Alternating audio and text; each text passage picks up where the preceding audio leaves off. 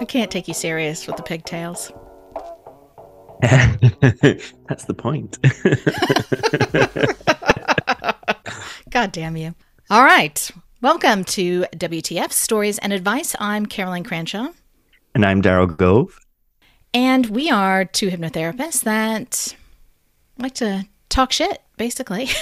Talk about random news and answer your questions when you write into us. Because we have an opinion on everything. Don't we ever? And it seems like some of you don't. So if you do have an opinion and you love us, then give us 5-star rating. We need more ratings so more people can find us.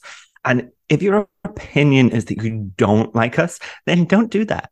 Just don't leave a rating. 5-star only, please. Thank you. And if you don't like us, why the fuck are you listening to this right now? I mean, seriously.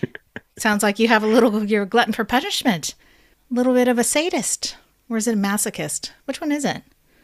It depends on who you're doing it to, right? Yeah. So like sadism, I think, is when you're hurting someone else. Or causing pain. And then masochist is when you're doing it to yourself. Yeah. Yeah. Either way, if that's your problem, then you have bigger problems than whether or not you like this podcast. So. Exactly. So we have a listener letter that we are going to discuss. Ooh. And I'd like to know your opinion on this, Daryl. It's very interesting. Should we just launch in? I'm intrigued. Yes. Do I need to have my butt clenched or can it be relaxed for this letter? I think it can be relaxed, but I don't know how relaxed your butt gets, so... How tense is it going to be? Is it like shit your pants scary? Or is it going to be, it's okay, you can wind down? No, it's not shit your pants scary. So that's good. Okay, good. It's not scary Everybody, at all. If you're listening to this, you may also unclench. Unless you being anal retentive is part of your identity, in which case you just keep that clenched. It's fine. Whatever floats your boat. All right, here we go. Okay, go. Dear Caroline and Daryl, I am a 33-year-old woman who's recently got engaged to the man of my dreams. He's perfect in every way. Kind, caring, understanding, and loves me deeply. Not to mention tall, good-looking, with a great career. However, I recently discovered his little foot fetish is way worse than I realized, and it's starting to make me question whether we're truly compatible. Hold on. He likes little feet. He's got a fetish for little feet? I don't know. I don't know. Like in China, before the communists, they used to... bind their feet? The women used to... they used to like, to bind feet, the foot binding, didn't they? Where they'd do it when they were a kid, they kind of break the foot and bind it. And so they had these tiny little feet. Yeah, it was so... Yeah, I know. I remember. We had to learn about it in school quite a bit. And it was quite sad. Oh, yeah.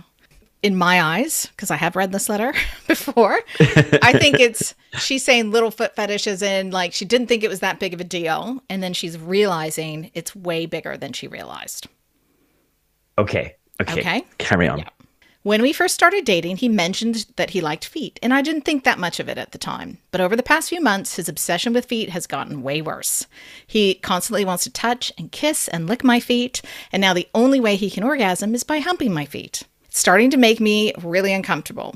Mm-hmm. I've tried to talk to him about it, but he gets defensive and tells me it's just a harmless fetish and I'm overreacting. Do you think it makes her uncomfortable because it's tickly or like physically uncomfortable? Or is it making her emotionally uncomfortable?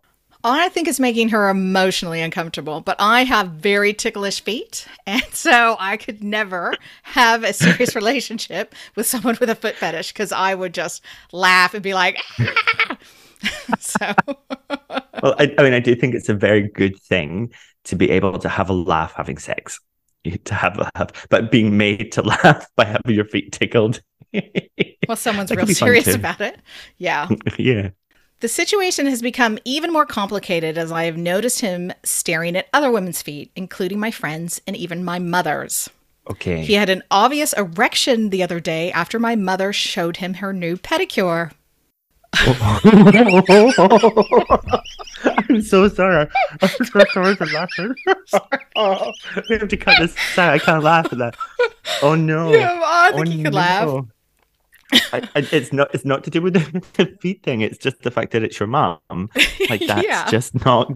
It's not. It's just. It's never a good sign when someone gets a boner when they see your mom, No. unless it's your dad. But then you don't want to know about that. Oh no. Thankfully, she didn't notice, but it makes me feel disgusted and like I'm not enough for him. I don't want to be with someone who objectifies women or makes me feel uncomfortable, but at the same time, I don't want to lose the love of my life over something that may seem trivial to others. I'm too embarrassed to tell my friends, as I know they'll laugh their asses off and won't be able to keep it a secret.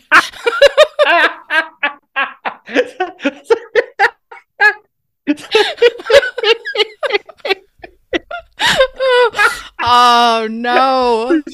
That would be my to us. That would be my fear too. I just know. I know I could tell you if I was struggling with something like that, but any of my girlfriends would laugh and then fucking tell everybody.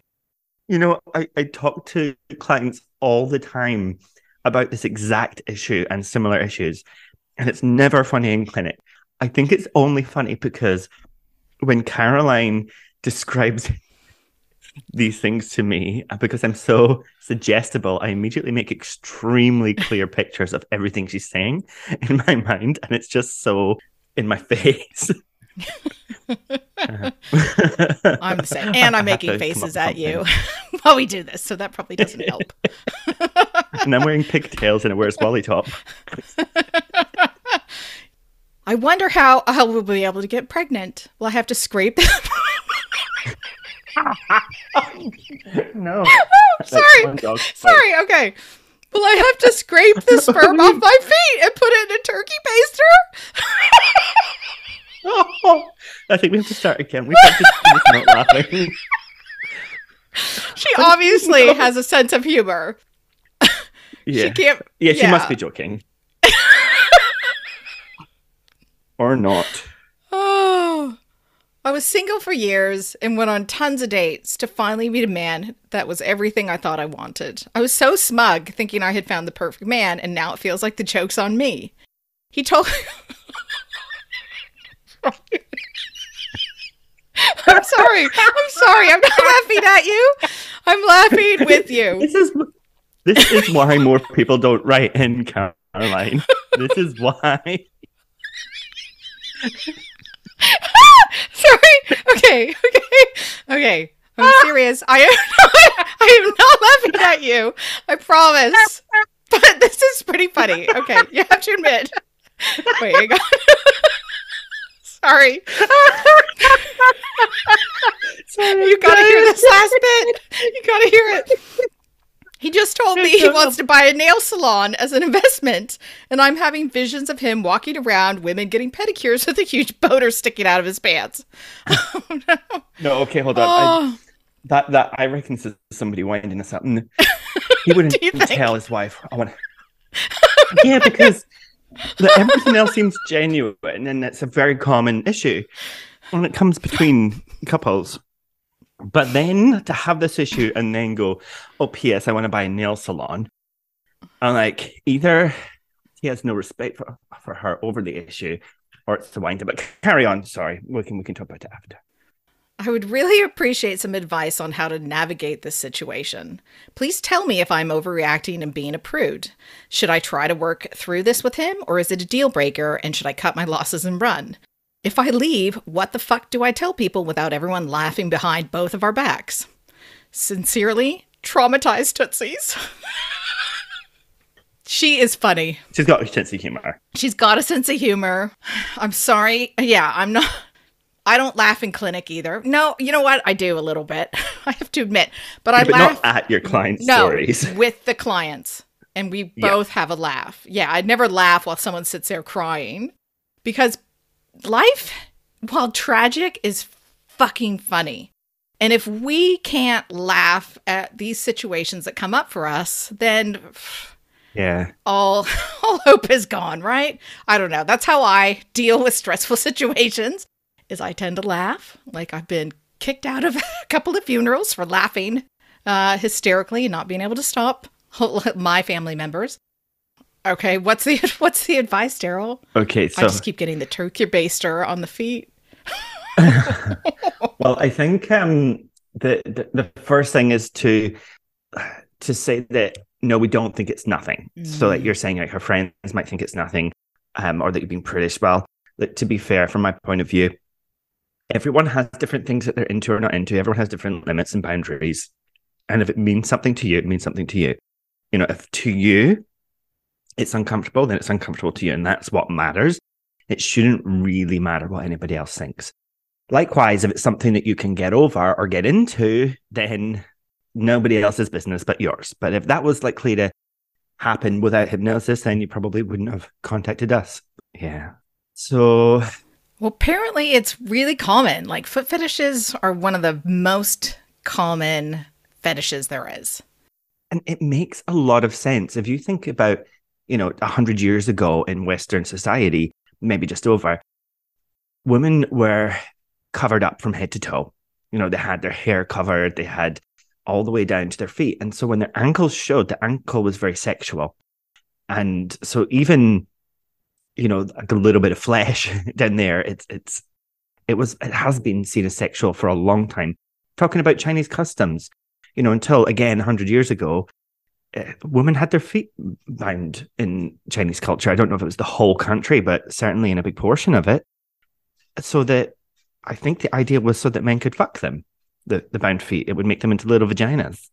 And so it's something that has been culturally accepted and going on for a long, long, long time. From that point of view, I can't say it's excessively abnormal. Freud believed that it was due to when a child saw their mother's genitals and was shocked that they didn't have a penis. Obviously, he must be referring to boys, because I think it's way more common in men to have a foot fetish. They develop a fixation on objects or body parts that look like penises. So Freud's theory was that it occurred because they saw the foot or toes as a penis substitute. If you want a little Freudian history. Oh, but yeah, just Freud just comes up with all these ways to diagnose people based on his own fucked up childhood, clearly. Because it's just, I don't know. As soon as the word Freud comes into it, I start to doubt whether there's going to be any decent information about the subject. And I'm like, oh, somebody doesn't have a penis. Oh, like that's what that foot is. I want to fuck the foot. No, that doesn't add up to me. But it's interesting. He always thought everything was penis envy, right? Like for women, it's penis envy. And for men, then if they don't have a penis, then you need to obsess on something that did have a penis. But I only had daughters. I now have stepsons, but I wasn't there when they were like at the baby phase. But I had several close friends who had children around the same time as me, and their sons, one in particular, and I always like painted my toes and wear sandals. Whenever I would come over, he'd come running out and check out my toes and look at my toes and play with my toes and try to lick my toes. And I was like, your kid is going to have a foot fetish. And maybe they're just down on the ground and it's something there and it's shiny nails. And it's like the first thing that causes arousal in them. And then they, I don't know, get a little baby erection. And then it's like kind of blueprinted in the mind that this is something that is sexually exciting. I've had quite a lot of clients with the issue. And from what most of them say, there was no specific event. Mm. It's just something that they've always, as long as they can remember, they've liked feet or had an attract. And same when people hate feet as well, by the way, lots of foot phobias. Yeah. And sometimes there's an event with that more often, like they burnt their foot or they stood on a nail or something like that. But for the most part, it's been from very, very early years. And if you think about the brain and where the receptors are stored, so you've got different receptors for different parts of your body, and you've got a whole lot of surface area in your brain for your feet and your hands because they're doing a lot. They need lots of detail. They're processing a lot more information. And historically, humans, you're getting so much information from your feet, walking barefoot through the jungle, through the forest, what you're stepping on. And all it takes in the brain to wire two things together is for two things to happen at the same time. So some arousal and some sensation on the feet, or some visual of the feet and mirror neurons going off. So it could just be so easy and accidental. I was watching a documentary on cystic fibrosis on this guy that was into S&M, sadism and masochism. And apparently heaps of people with cystic fibrosis are into S&M because while they're going through puberty and they're masturbating and they're learning about their body, they're in a lot of pain. And so it wires the pleasure and pain together. I don't know how true it is. This is just what this documentary claimed. But I can see that happening with feet or hands or other parts of the body. It could be quite easy for the brain just to wire pleasure and feet, pleasure and hands, pleasure and boobs. Oobs. Oh, boobs.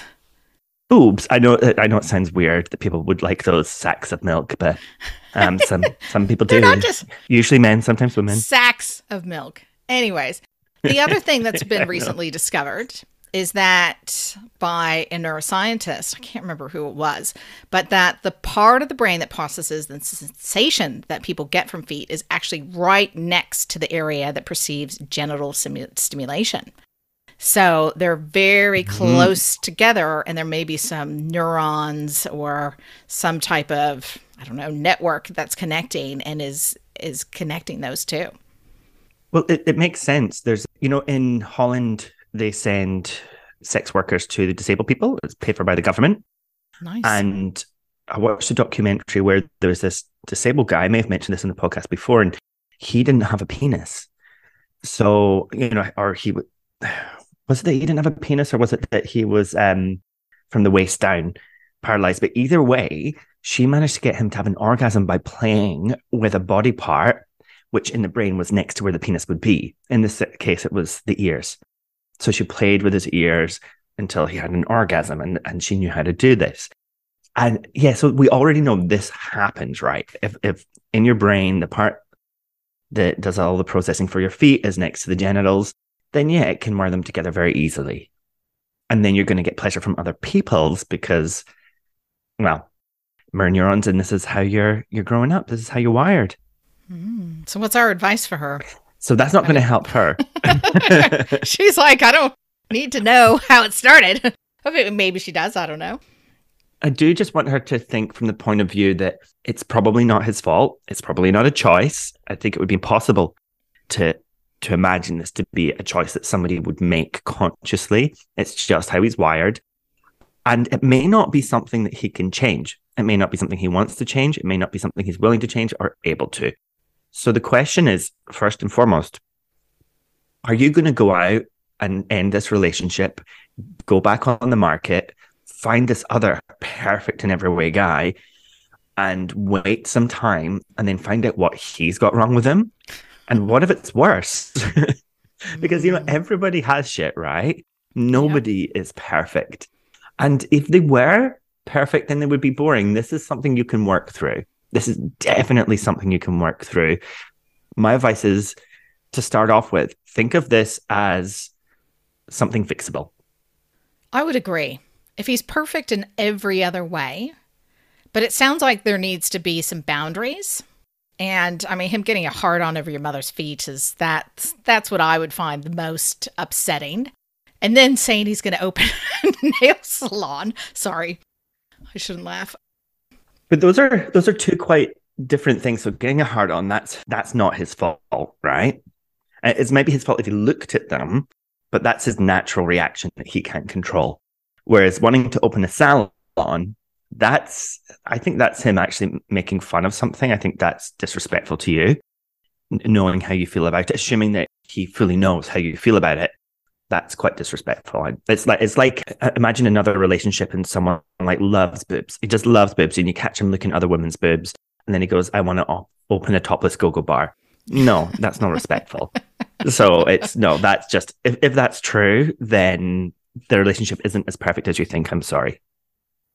I mean, my advice is go to therapy. Mm-hmm. Go to therapy, try to work through it, because I do think it is something you can get past. But also, you really need to convey like how hurtful that is, that he's getting excited by your mother's feet.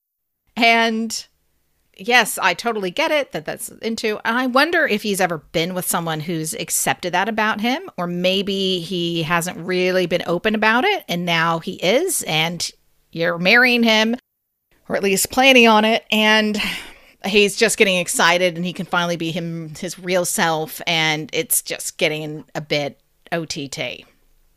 Yeah. So I think it's like, I love you. I understand you're into this, but I'm getting upset with your reactions. I'm feeling upset about the thought of, like you're saying, if a man was obsessed with boobs and then he's going to open a topless bar, well, you're going to obviously have some problems with that. And go to therapy and see if you can work through it. And if you can't work through it, then at least you did everything you could. A big thing I'll see people about is trying to get over relationships, and they just cut things off too soon. And they didn't really give it a go. And then they regret it. And then the person meets someone else right away. And then they realize that they made a mistake. And they're devastated because they know that they actually threw away a really good relationship. Now, I think if you're meant to be together, it all works out. If destiny says that you're meant to be with that person, then it doesn't really matter what happens. You'll end up back together. Could be. I don't know if I believe. Could be. I think, but don't use that as an excuse not to work. I guess that's what I'm feeling. Relationships are always work. If they're not, I think you're not bringing everything to the table. Like someone is hiding stuff or not really dealing with stuff, or maybe that's just certain people's journey is they don't have a lot of conflict in relationships. But I think most relationships have conflict, and there is that phase where you're in the honeymoon phase and everything's amazing. And then you move into the power struggle. Right now, it sounds like you guys are in the power struggle. And most people, when they get to this, they run away. Yeah. And they think that's it. That's not the right person for me. Obviously, I just need to meet someone else. And if you can get through that power struggle, or at least give it a good go, because good men, like what you described, aren't easy to find. And you can do this whole journey, right? Because it will be a journey. But it can be a fun one. Like, start by listening to this podcast together and laughing. And unless you think that he'll be really embarrassed and hate us. But what you can do is just make sure that you've got your own boundaries, right? So like, it sounds like you've been happy to use your feet during sexual activity. And it sounds like to him, that's the only way he can come. But is that the only way, or is it his preferred way? And are you happy for him to use your feet? And if so, is there a boundary to that? How often or in what way? So come up with boundaries that make you feel comfortable as you approach this. And probably you wrote to us because you're thinking, okay, maybe we need therapy. Maybe he doesn't want to go, because that would be very common for the man to say, I'm not going to therapy. There's nothing wrong with me, or there's nothing wrong with this. And there may not be nothing, inverted commas, wrong with him. But if there's an impact on the relationship, then there's something wrong with the relationship. So that needs looked at together and with love. And so, yes, I just don't think that can be resolved between you just by listening to us. I don't think there's anything specific that we can say.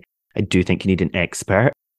I have to plug my friend, Alessandra. She's the sex expert on Married at First Sight. And she is just amazing. She's got this brilliant book called Sexo, where she just talks about all the different erogenous zones of the body and all about sex, basically. And I think that would be some good research for you guys. I don't think it's available in English, so hopefully you speak Spanish. But otherwise, making sure that the therapist that you choose is well-versed in sex. For example, Caroline. Yeah, but maybe not me, because I laughed way too much. And not that I would. Maybe she'll like that. With couples. Yeah. Well, I'm happy to work one-on-one, but I think after reading the letter and cracking up, I can do it. Yeah, but I think I would try to find someone local to wherever you are and go in person if you can. If you can't, then that's absolutely fine as well. But try to find somebody local and try to find somebody who can work with the subconscious as well. But I think he obviously doesn't want to hurt you. I think he's just getting overexcited with the whole thought of it and he has really let himself go into it. But it does sound like it's spiraling a bit or becoming way more extreme. But I'd really find a time where you can sit down and talk about it, maybe have a few drinks before, because sometimes people are a little more receptive. That's not always the best advice, but go do some mushrooms or some MD. Always something to alter the state could be helpful for a tough convo. I'm a bit concerned. What if he met her and he met you and you're like, oh yeah, the foot thing's fine. Oh yeah, this is new. I'm falling in love. I don't mind. Yeah, whatever. It's a bit weird, but it's okay. And he's like, oh my God, finally I've met somebody that's okay with my fetish. I'm going to marry her. And then you go, I'm turning off the toe tap. I'm going to turn off the toe tap. The feet flow. I'm going to, the only soul you're going to see is my heavenly one. And then what happens if he's like, oh, well, I don't want to marry you now because that's why I liked you. I mean, obviously you sound lovely. There's much more to you. Men can be like that. Yep. Fixated on one thing that they want. Chris Rock has a saying, women don't like to go backwards financially and men don't like to go backwards sexually. So once it's on the menu, it's on the menu, right? And I maybe bring up the mother thing. I got really uncomfortable. And then you saying you want to open a nail salon. And I'm just worrying that you're going to be out there cheating on me with someone else's feet.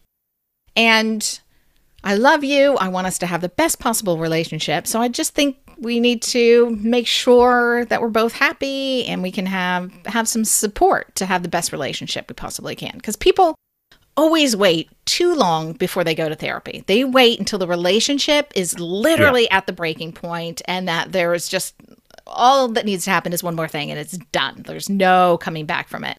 And then they decide to go. And that is like not the right time to go. You need to go when you just start having some issues or go before you have issues just to work through a few things because then you're not going to get to that breaking point. That's the biggest mistake people make. And they think, oh, well, that's weak or I don't need to go. Yeah, they just dismiss it. But it is one of the most important things you can do. And if you do it early on in your relationship or before, I mean, this is why a lot of churches have this like premarital counseling and they help you work through a lot of things and get really clear on things. And I think that is a great concept. And I think everybody should do it regardless of what your religion or your belief system is. I think so. But women, before they get married, they go on a diet, they go to a personal trainer, they go to every type of beautician there possibly is to look their best. But how much time are you investing into having a really great relationship, not just what you're going to look like on the day? And I'm not saying this person is like that at all, but that's what I see. And meanwhile, their relationship is having issues. And I think you'd do way better to put some effort into having a great relationship. Mm-hmm. And if he's not that keen, here's a thought of how you could approach that. You know, you could say something like, I require a high quality relationship. If you're going to be in a relationship with me, it's going to be high quality. And what that looks like to me is openly communicating, especially when there's a conflict or an issue. And if we can't resolve that between us, whether it's now or any time in the future, and we've tried everything that we can, then we're going to get some help. We're going to go and get some therapy. We're going to get an expert to help us resolve it. What do you think? And then just see what he says. I just trying to beg people or bug them or please, can you come to therapy? Nag them. I just don't think that it's going to work. But kind of putting your foot down, saying that the foot thing is put your foot down. Sorry. Just come out in some really strappy heels with a fresh pedicure and be like, baby, want to play with my feet? Well, you got to go to this session first. If he refuses, full stop, to go to therapy, and you could just say, I just want to make sure we have the best relationship possible. So I just thought we could have a few sessions to just make sure everything's great and we have the best communication and the best foundation for a really strong marriage. If someone says no to that on every level and refuses to go, well, there's your answer. Because if they're not willing to work through this now, they're not going to be willing to work through the big stuff. I think if he refuses to go, I think then you really do need to think, unless he can change it, Because all he really needs to do is calm the fuck down and stop getting excited about everyone else's feet. And that's happening in regards to where he's looking, right? So he's looking at the feet, and that he may not be able to resolve the foot fetish, be prepared for that, but he can resolve where he puts his eyes. Exactly. He doesn't have to be looking at your mum's feet, knowing that he's aroused by feet. Yeah, like you said, if someone's obsessed with boobs or an ass, are they just literally like wandering down the street, getting hard on staring at people's boobs and asses, or whatever it is? So I think it is. It's about respect. And I can't stand that when you're with somebody and they oogle somebody else. I find it so disrespectful. And I just that is a deal breaker for me, to be with a man that makes comments about other women's bodies or oogles other women. It's just, no. It's like, be like a woman and just sneakily look and don't move your head. That's what we do. You think women don't look? Women probably look more than men, but we're just not obvious about it. Well, you know where I found out about this? I know this might seem really naive, but I just didn't know that my partner, my very first boyfriend, I didn't know that he was checking out other guys until I watched Silence of the Lambs with him. Yeah. It's like, you're like, where the fuck is this going to go? And Hannibal Lecter was trying to give some advice to Clarice of how to catch this killer. And he's like, isn't it true, Clarice, that the eyes look over what they covet, or something like that?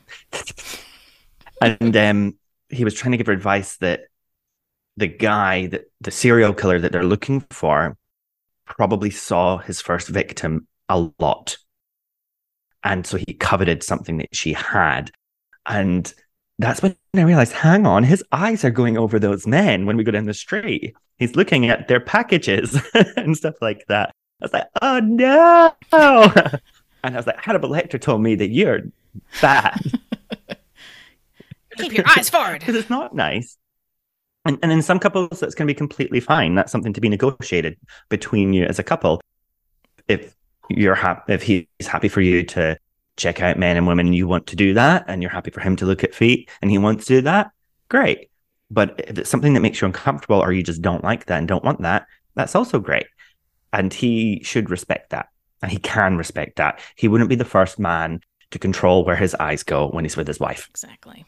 Well, good luck sorting that out. Yeah, good luck. Write us a follow-up letter and let us know how it goes. That's the thing with this, is people write in and then you just don't know what happens. So keep us posted. No, please let us know. And a final thought for me is, despite all else that's been said, this is definitely fixable. It definitely is. Not necessarily the foot fetish, maybe, but what I'll say is fixable is the issue. It doesn't have to be a problem for you guys. You can sort it out. Yeah, because it sounds like it wasn't that big of a deal, and then you feel like it's escalating. And the problem is with the escalation and the lack of respect for you and the mother thing. At least you didn't get a hard on looking at your mom's ass. I think that would be worse. How would that be worse? I don't know. Her mom might have a really nice ass. Yeah. Everybody's got their something, and there are no perfect people out there. So what you've got to find is someone whose things you can deal with, issues you can deal with. And I guess you need to ask yourself, is this something I can deal with when everything else is so good? And I think, it wasn't a deal breaker when he first told you about it. So I think you definitely can get to a better place. I think it's just communication and talking about it and being receptive and calm when you do. Mm-hmm. You got this. Instead of being like, when you got a hard on looking at my mother's feet, you pervert. You want to just be like, use that mirroring technique from Chris Voss's Never Split the Difference. Just ask a question and then just repeat back a few little words. I just want to talk about your foot fetish. And just repeat back these key little words, and just it strings people's thoughts together, and it just helps them. They'll open up more. And also know how you start that conversation is how it's going to end. So just be really calm, really loving. Use that calm tone of voice, and it'll work out. And if it doesn't, then you're going to meet someone way better. Either way, you're going to be okay. But I'd keep the ring. Keep the ring. What you don't want to be is 6 foot under and kicking yourself that you didn't give it a go. You know, if there's something afoot in your relationship, it's worth exploring it. And, you know, if you're going to go toe to toe with him, start that discussion gently, as Caroline said. Yeah. Yeah. And you know, with time, your relationship can heal. Yeah. And find that soul of your relationship and bring it back together. So, all puns aside, we are fucking terrible people, Daryl. And honestly, we're not like this in personal sessions. But hey, I don't know. We obviously like to laugh, and that's how we deal with stressful situations. So, it just is what it is. But I'm telling you, this is why we don't get more people writing in. Possibly. Yeah. But I appreciate that you did, and I'm honored that you would share your issue with us. Thank you. But I do think you need to get some more help, some more in-depth, personalized help, and not two therapists laughing. Yeah. Yes.